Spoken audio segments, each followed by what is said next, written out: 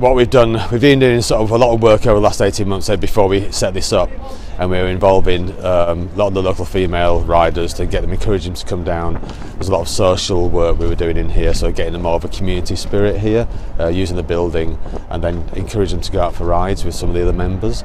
We had a bike club on a Saturday morning. We had about 20 kids coming over there, and we actually had to keep it quite quiet because we didn't have enough bikes to sort of facilitate it.